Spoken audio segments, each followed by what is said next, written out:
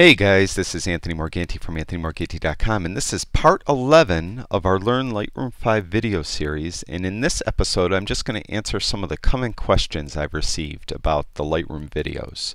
Before I do that though, if you guys could go down below this video and click the subscribe button and comment in the videos and like the videos, I'd really appreciate it. Okay, let's get started. First question. Often you'll hear me say that I expose this photo for the highlights. What do I mean by that? This goes back to the olden days when we used film. With film, there were broadly two different types. There was slide film, which is a positive film, and there was a negative film.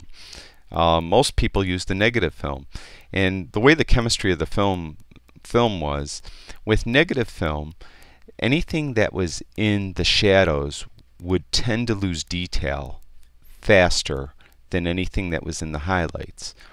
So what you would do if you were shooting negative film, you would expose for the shadows. So you would overexpose your shot slightly so that anything in the shadows did not lose its detail, because then in the printing process, when you went to make the print, you retain that detail throughout until you hit the final photograph. When you shot with slides or positive film, you would do the opposite. You would expose for the highlights, which means you would underexpose slightly. And the reason why you did that is so that you would retain detail in the highlights. That way, if when you printed anything from a slide, you would be able to express that detail in the final print. We're shooting digital now, and digital is a positive rendering, similar to shooting slides. So you're going to expose for the highlights. If this happens mostly if you have a real bright area in the photograph like this. If I had shot this and exposed for David, this is a statue of David, all this sky area would have been pretty blown out, and it would have been blown out such that I would not have been able to recapture any of the detail using Lightroom. But I exposed for the highlights, which means I underexposed this shot. Underexposing the shot, of course, made David out to be a silhouette. But with Lightroom, I was able to bring out the detail in David. Conversely, if I had exposed for David, let me say this again, I would not have been able to get any of this detail back from the sky. It would have been gone. So I exposed for the highlights by underexposing. I would suggest when you take a shot and you have a lot of bright area like this, is you take one at the normal exposure, you take one stop underexposed, then 2 stops underexposed, 3 stops underexposed, bring them into Lightroom and see what you could do with them. So that's why I say usually I expose for the highlights, and I usually do. Can you blur out the background using Lightroom? The short answer is no. Not like you can if you use a regular, any everyday lens and you shoot wide open. You could blur the background out a lot more effectively than you can with any software, and that includes Photoshop. Photoshop is better than Lightroom though. What you can do in Lightroom is you could use this tool, the second one from the right, that's the radial filter, and reset the filter by holding the Alt key and clicking on Reset. It resets these sliders. We're going to draw the filter out on this little statue's face here. And I'm going to reposition it so it's more over his face. And what you could do is, with the radial filter, make sure that the invert mask is not clicked. And you're going to want to turn clarity all the way down. When you turn clarity all the way down, it blurred the background slightly. You could turn sharpness all the way down. You could add noise. You could do something with these other sliders, which I don't see them doing anything. But that's pretty much the closest you could get to blurring out the background with Lightroom. Let me show you the before and after. I click this little switch here. There's before and there's after. Now, you can stack this filter and add another one on top, but what I found when you do that is there's so much processing power it needs. Depending on your computer, it will go real slow and it will get herky and jerky and stuff. So really the answer is no. Try to, if you're shooting a subject and you want the background blurred out, just shoot at the widest aperture you can. That's a lot more effective than trying to get it in post-processing. Next question. Using the backslash key doesn't show the original version of my image. What they're referring to is many times in these videos as I've developed the photograph, I would hit the backslash key and you would see the original untouched image, and then I'd hit the backslash key again and it would show the processed image, and that way you could see the comparison of what I did to it. Now first of all, there's two things you got to keep in mind. First is the backslash key. When you do this, it only works when you're in the develop module. If you're in the library module, or any other module for that matter, it won't work. You have to be in the develop module. The other thing is, this is a backslash key. There are two keys that are slashes on your keyboard. One is /, one is backslash, and the / obviously will go the other way. So make sure you're hitting the backslash key. One thing I became aware of is not all keyboards have the backslash key. Somebody emailed me from Quebec, and they have a French keyboard, and the French keyboard, at least their French keyboard, did not have a backslash key. So whatever country you're in, perhaps your keyboard doesn't have a backslash key. In that case, I don't know what the key is to use.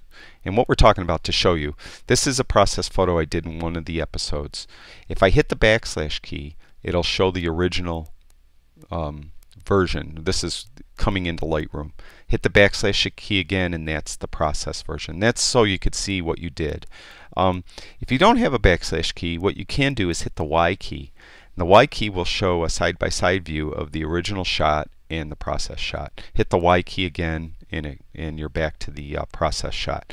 So if you don't have a backslash key, hit the Y key. And make sure you're in the develop module too. The Y key only works in the develop module, just like the backslash key. Okay, why do I usually shoot my landscapes at f11 and not f22 for maximum depth of field? That's true. f22 will give me more depth of field than f11. But what happens when you close down the aperture so much to such a small pinhole that f22 is, the light becomes what they call diffracted, and it will actually distort the image going through that tiny hole of the aperture. So usually you don't want to shoot with your aperture closed all the way down when you want to get maximum detail in the shot. So what you're doing is you're trying to find a happy medium, something that's going to give you good enough depth of field but going to give you really clear, crisp pixels when you shoot. Usually on most lenses, the most sharpest image is obtained when you're 2 to 4 stops shut down from maximum. Meaning, let's say you had a lens and it was f2.8. 1 stop down is f4. 2 stops down is f6. f5.6. 3 stops down is f8. And 4 stops down is f11. So anywhere between f5.6 and f11 that's 2 to 4 stops down from wide open. That's going to be where that lens is going to be at its sharpest. Every lens is different though. So what you want to do is do some experimentations with your lens. What I found is with the Nikon lens that I use for my landscapes, that f11 is real sharp. So I usually shoot at f11. Now here is a shot here of a landscape. And this was shot at f11. I hit the I key on my keyboard twice and it will come up. I shot it at 1/125th of a second, f11. Now I was at 24 millimeters, which gives you a little more depth of field also, shooting more with a wider angle. But as you can see, these flowers are in decent focus, and so is the rest of the photograph. All the trees in the background, the grasses in the front here, and the water itself are pretty well focused. So yes, if I used f22, these flowers probably would have been a little better focus, but this is good enough. And it's at f22, the picture would have lost some clarity and detail in the finer part of the image because of diffraction. So I shoot at f11. So you do some experimenting with your lenses. Go 2 to 4 stops closed, I mean down from wide open. So whatever you're wide open, if you're shooting, maybe your lens is f4.5, it's wide open, then you're going to want to go 2 stops further down would be f11, then a little further. You don't want to go all the way down to f22 though, or some lenses go down to f32 even. You don't want to do that. Generally speaking, it's gonna you won't get as crisp an image. Do I always push the highlights to -11 and the shadows to +100? The answer is, on landscapes, I always do that at the beginning. That's the first thing I do on landscapes. Once I start processing the landscape further though, and I set the white and black point, and maybe I had to adjust exposure, I added clarity, and then I added some contrast, I might notice that my whites or the stuff in the brighter part of the picture maybe are too subdued. I want them a little brighter, so then I bring highlights up a little bit.